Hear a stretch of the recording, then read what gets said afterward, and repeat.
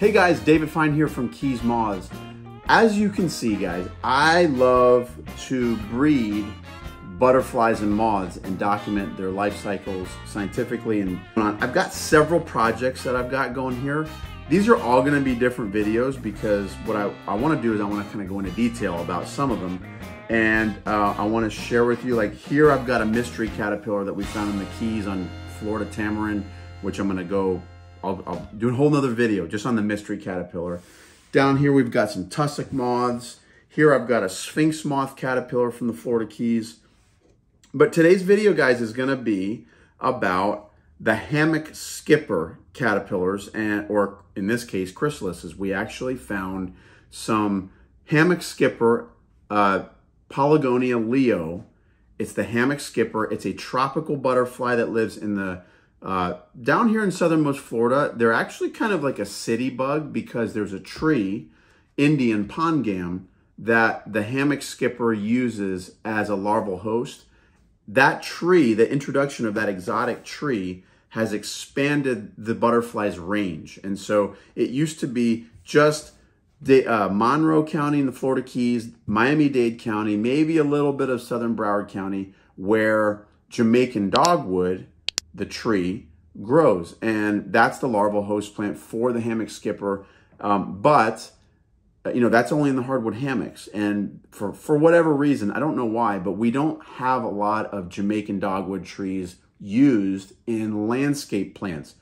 And if you've ever been to South Florida, you'll know that it's a concrete jungle. I mean, there's almost no natural area. Any little patches of natural area are protected now, or they're part of a park system or something like that.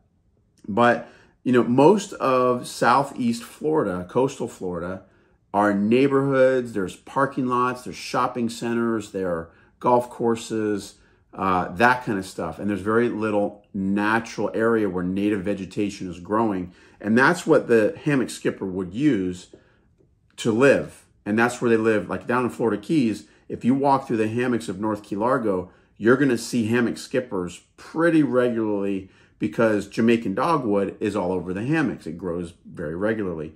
But down here in South Florida now, like in the, you know, in Broward County, Dade County, it's concrete jungle, right? So we've replaced native jungle with concrete jungle, and hammock skippers and a lot of the other butterflies and moths that we enjoy down here in South Florida, they just can't hang in these places. However, Indian Pongam, I've got some trees over by my house over here that it's also a host plant for the fulvous hair streak. And I have some videos on the fulvous hair streak that the larvae eat the leaves of this Pongam tree as well. Now, Pongamia Leo, it's actually fairly regularly seen at butterfly gardens in urban South Florida. And reason being, there's enough of this exotic Indian Pongam tree. Pongamia pinnata is the name of the tree that we're talking about. And because there's so many of those, there are enough hammock skippers to maintain a urban population. Not many species of butterflies can do that. Hammock skipper is one because of this exotic tree. Now, this tree, I understand, is part of a do not plant list by, I guess it, you know, drops the seed pods and the trees sprout up.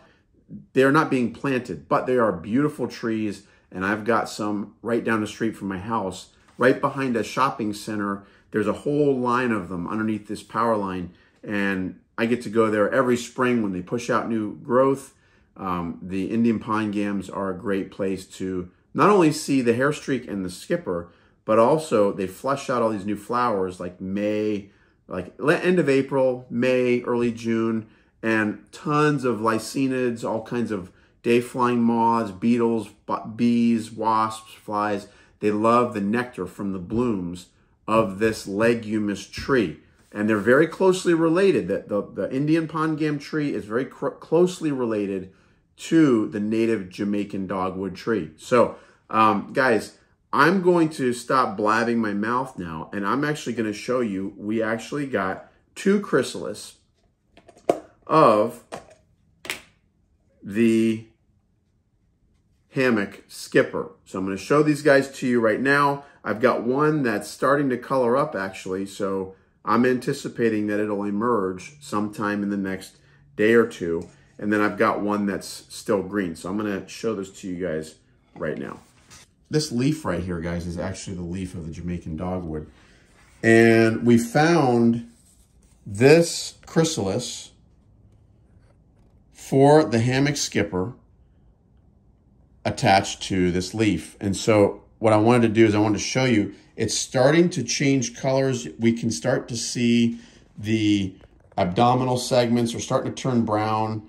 We're starting to see a little bit of the head, the eyes coloration starting to form, and it's starting to turn colors. Now, the color they're supposed to be is this green coloration right here.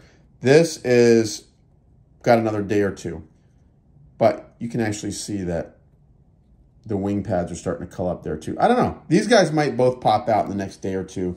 So we've actually got two chrysalis here of the hammock skipper.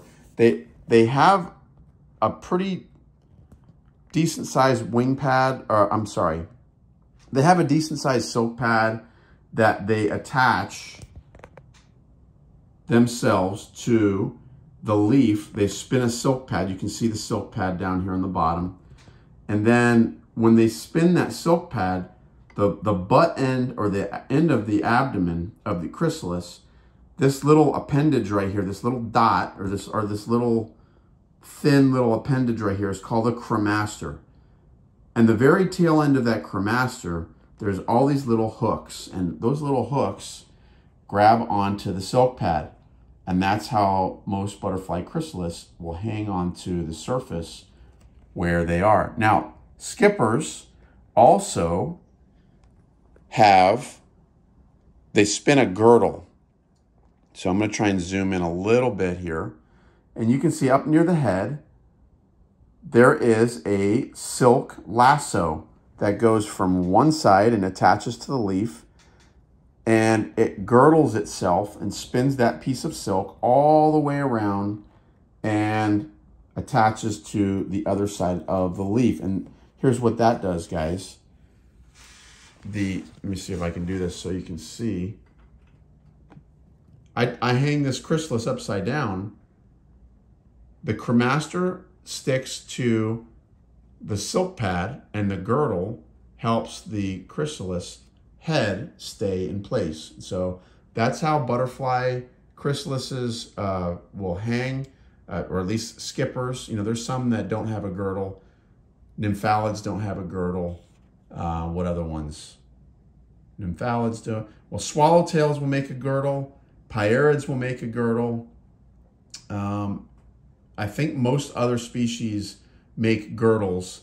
And so this hair streak, I'm sorry, this skipper species, as you can see, also has a girdle. And so most of the time, guys, the pupa will, the skipper pupae will be made inside of a leaf fold. And, you know, in both of these cases, this is actually a wild coffee leaf. So this caterpillar actually crawled off of its host plant and made its chrysalis on a totally different plant. This one is actually made on its native host plant. But when we found this one, there was actually another leaf that it had silken, like makes a little tent and covers itself, and that's how they protect themselves. And so, guys, we're gonna show you when these guys pop out. It's super exciting to be able to have these here with you to show you guys what's up. But what I'm gonna do, the cup where we have these things kept here, what we're gonna do, it has a paper towel, and I'm gonna try and do this with one hand, which is never advisable because I can't film and do detailed stuff with one hand at the same time. But what I like to do, I like to make a paper towel ramp anytime that we have chrysalis, because if we're putting the chrysalis in here, when the butterfly emerges, the first thing it's going to do, it's going to instinctively crawl up. And so what we do is we put that chrysalis in, it's gonna crawl up, and then what we'll also do, guys, is we will actually take a piece of paper towel like this, and we're gonna put this piece on top, and then we will snap our lid on top just like this, okay?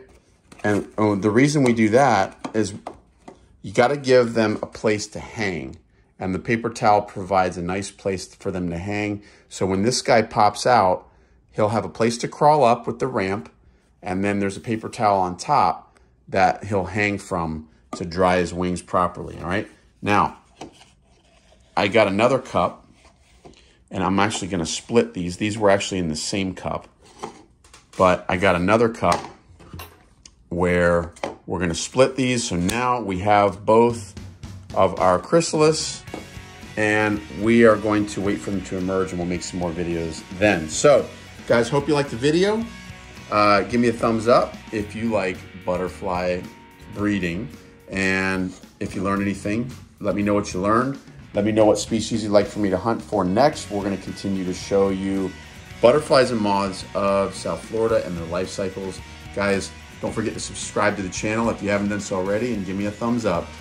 Till next time, guys, let's get out there and enjoy South Florida, and check out other videos. They're on their way. I'm gonna show you what all this stuff is. Take care, guys. Bye now.